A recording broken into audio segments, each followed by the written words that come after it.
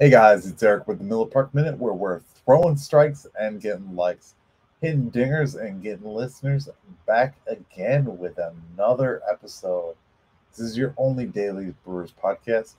We are on YouTube, Spotify, Google, Amazon, iHeartRadio, Castbox, Pocket Cast, Radio Public, Apple Podcasts, Rumble, and Twitter. So you can check us out 7 days a week. Upload time is 5:30 a.m. Central Standard Time. If you want to join us on Facebook, you can go over to Facebook, the Miller Park Minute, and the Milwaukee Brewers. We're also on Twitter at Miller Minute and Instagram at the Miller Park Minute. Uh, this show is sponsored by SeatGeek, so you can go to SeatGeek.com. You can look at all the tickets they have available for basically everything. Put in the code Miller Park Minute, save $20 off your first order. And if you want to reach out with any additional support, you can go over to patreon.com/Miller Park Minute to support us on Patreon. All right, that being said, let's get into today's episode. Another bad performance, lack of hitting. That is the primary story of today's. We're still in first in the NL Central. Put up a 0 today, 5-0 against the Giants. But to much surprise, most of the runs did not come from our new spot start. So we actually got a guy in Julio Teheran who came in and was the good of today's game. Yes, the good, the bad, the downright ugly, as we talk about it every day. Julio Teheran came in, was 5 innings pitched, only allowed 4 hits, 1 earned run, and 5 strikeouts. Not too bad, huh? Not too bad for a guy that just came in, just signed with us 2 days ago, hasn't played the majors since 2021. That's pretty solid stuff. So the bad, obviously, we could not string together enough hits to get a run across the board. And the downright ugly goes to the 4 earned runs given up by Tyson Miller. Bad outing. He did 2 innings and kind of blew it up there in the 8th inning. So it was a one-run game, and we still couldn't find a way to score runs. Sometimes we have these really solid pitching performance. Burns has had them. Colin Ray has had them. Many guys have had them, and we just didn't put up any runs for them. So, yeah, sometimes that's just how it is. But across the board, I mean, we didn't have anybody have a big day for the offense either.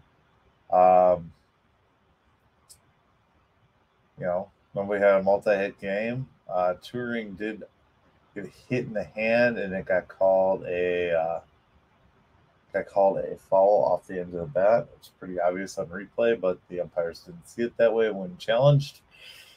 We get a lot of bad breaks with these umpires some days, and strike zone was not being called our way.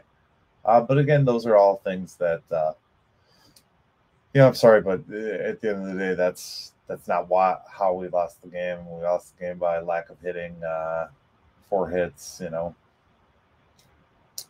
not a good day. Not a good day.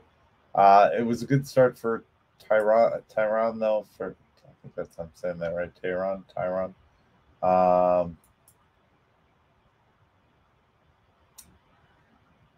Yeah, we're still in first place though, so that's what matters in the end, I guess. Flush it and move on to the next, guys. Move on to the next. So let's talk about the big news of the day real quick. I think this is an overhyped situation. I'm going to say that right out of the gate. I think there's a lot of attention being put to this right now just because of what happened in Oakland. I really think they're making something out of nothing here.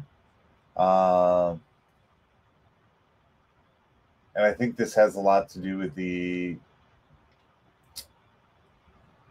the state legislator going back and forth on just outright giving the Milwaukee Brewers some money. And so we're going to talk about this for a minute. So basically the story put out yesterday evening was, and I kind of blew by it because I was going to wait until to see, how this whole thing kind of blew over. Sometimes I do that with stories. I don't want to blow it up because I don't feel certain things need too much attention.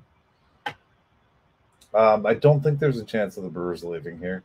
I don't think that's even a card on the table. What I think this is them simply, Rob Manfred came in to throw his influence into the ring when it comes to working with the government here.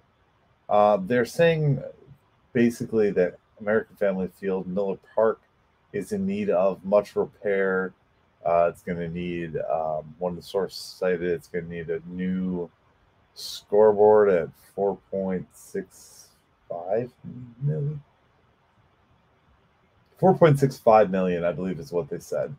That was journalsentinel.com. So, but basically, Manfred came in today, made an appearance at Miller Park, took some questions from the reporters. Basically, here's his comment. So this ballpark is an asset, Manfred said. The Brewers are interested in a long-term relationship and an extension of the lease that keeps them here. Major League Baseball provides a great economic activity in all of its markets, especially a market where you draw like this market does. So it's just an expense item. It's investment in keeping Milwaukee a major league city.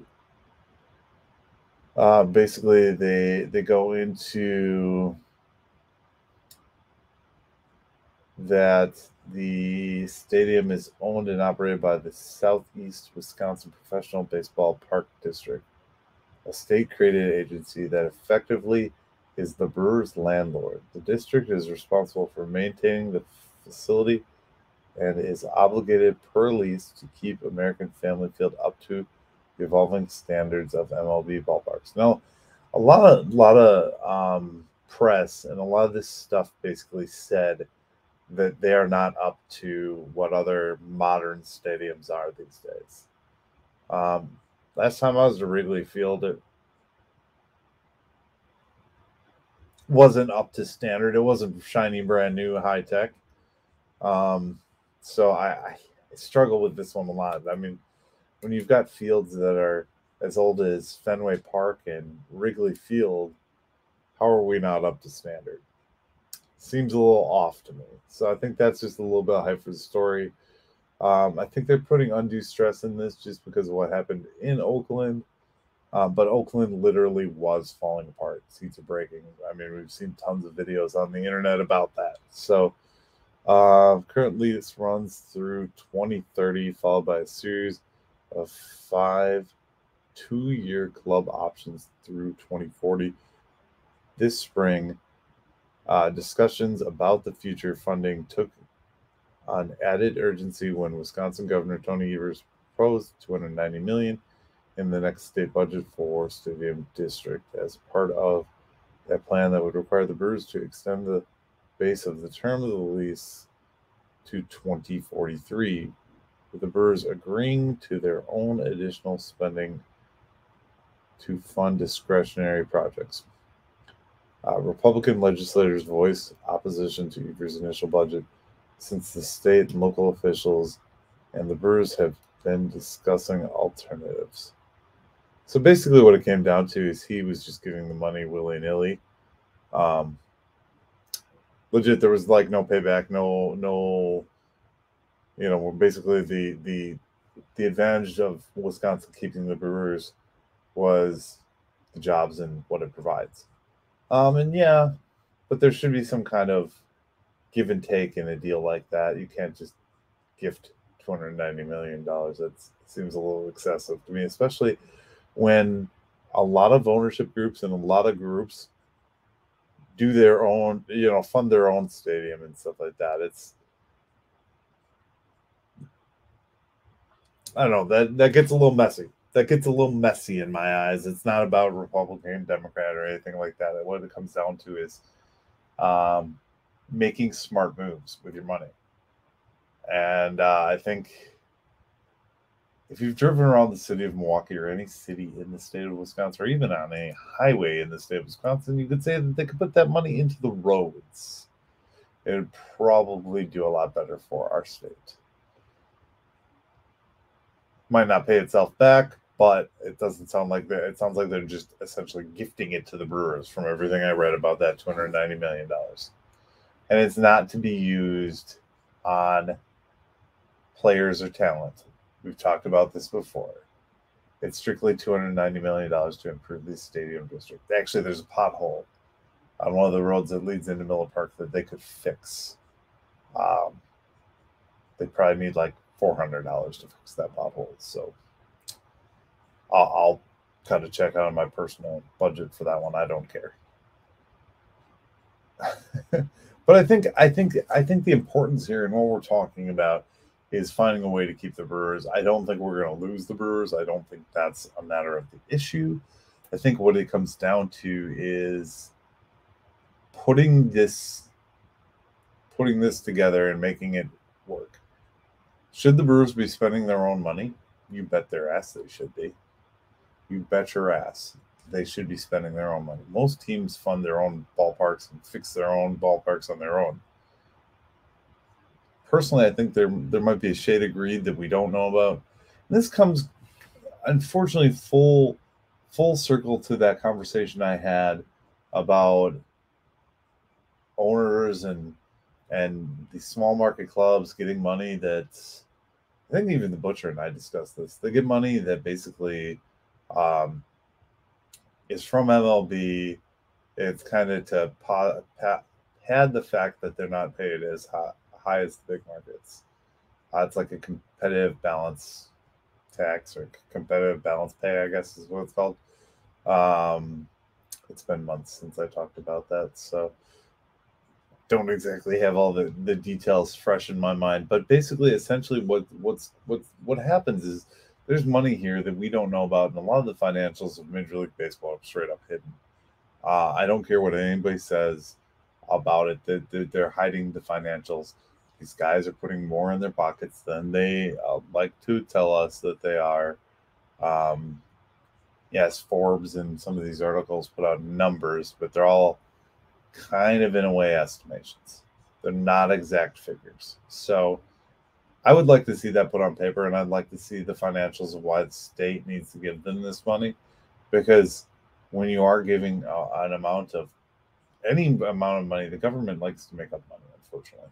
But when you're giving amount of the state's budget to this entity, they've got to prove something back or provide some kind of payback in some form.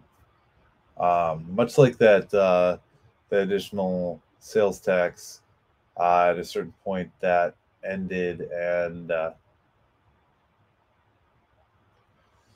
basically paid itself back. So something needs to be put on this to pay the state that would give the state some type of benefit as well. And that I think is probably what they're looking for on the other side of this coin here. I'm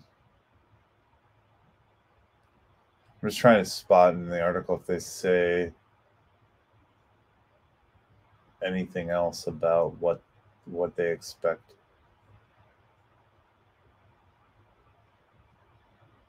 There was a committee named of private, like business owners and stuff like that also want to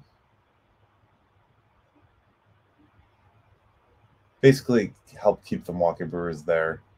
They're basically a group of not necessarily investors, but they're people that have pretty important stakes in it.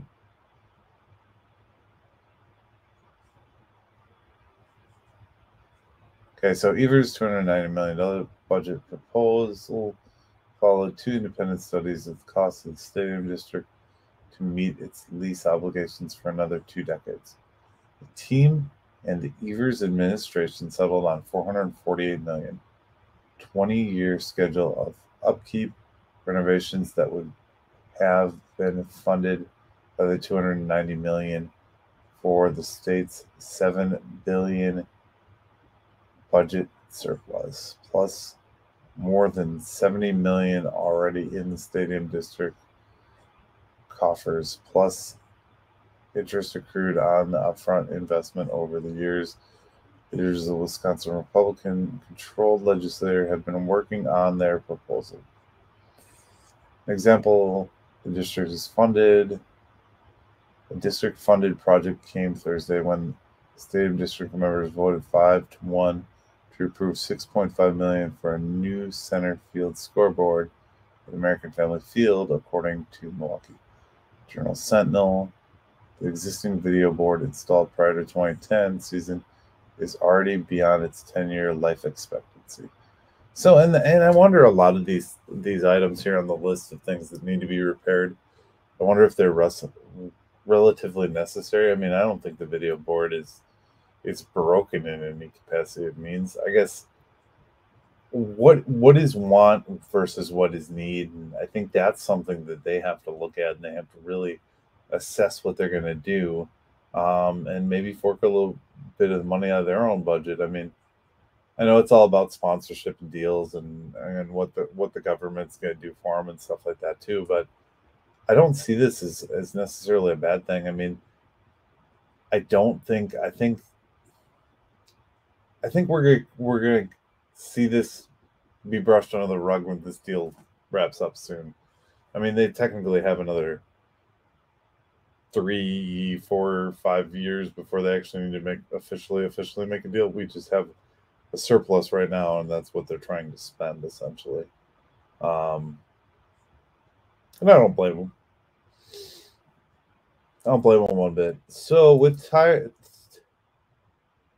keep screwing up his name, Tehran. We placed option to Cousins today. So, guys, that is really all I got tonight. I'm not up in a tizzy about this thing yet. I think they'll work it out, and I think it's one of those things that just takes time. You know, let them go at it. Why do we got to cover every? Oh, we're gonna lose them. We're gonna lose them. No, we're not. We are not. Vegas has already got their team. Yeah, Nashville wants a team. I get it, but there's a lot more to it than that. This is like a blip on the radar. Plus, Wisconsin's got a surplus. They just got to structure a deal the way that they want to. That's going to pay our Wisconsin state government back, or give them some kind of benefit. And that was the deal that originally was worked out. They gave them the money for a tax benefit. And once they paid the tax benefit back, then that extra additional tax wore off. So I think that's what we're going to look at seeing. I think that the lawmakers are going to want something in return for this. That's what I think it comes down to. At the end of the day, really, that's my thoughts. That's my thoughts on it. I am freaking out. I don't think there's greed. I don't think there's anything else in this except for they want a better deal for the state. And how? Do you blame them? I mean, if you're going to give me $290 million and I have to do nothing in return except for provide you the product, yeah. I mean, we could go back into our conversations about, we haven't gotten anything from Corbin Burns. Well, yeah, you did. You got great baseball out. But I digress. I won't go too deep and too hard on this until I really, truly believe this is more of a pressing story than they're making it. Rob Manfred was just a show for the politicians. They're just trying to put something together, guys. They're just trying to work it out. So that is all I have for tonight's episode, guys. Another short one. I apologize. My birthday was today, so we're just celebrating a little bit and trying to enjoy the day. So you guys have a great rest of your day. We'll catch you in tomorrow's episode. If you haven't already, go over check brewerfanatic.com and check out the latest edition of the Brewer Fanatic short vids. guys have a great rest of your night and go Brew Crew.